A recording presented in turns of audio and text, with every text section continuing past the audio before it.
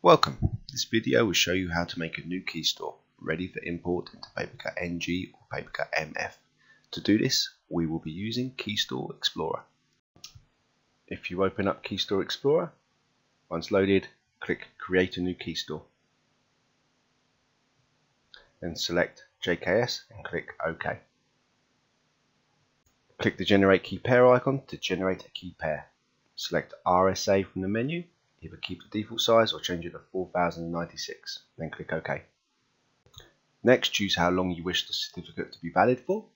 Next, click the address book icon and in the common name field, enter the fully qualified domain name, i.e. the link your users will access for your PaperCut server.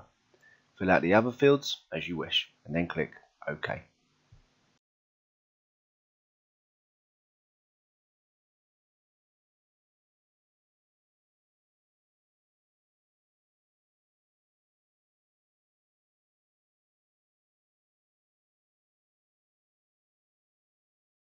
Once you have clicked OK, you will now have to give the certificate a name. This is something that you will remember it by.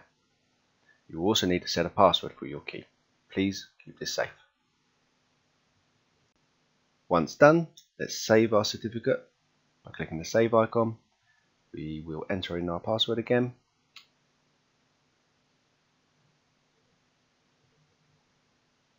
And select somewhere local to save the certificate.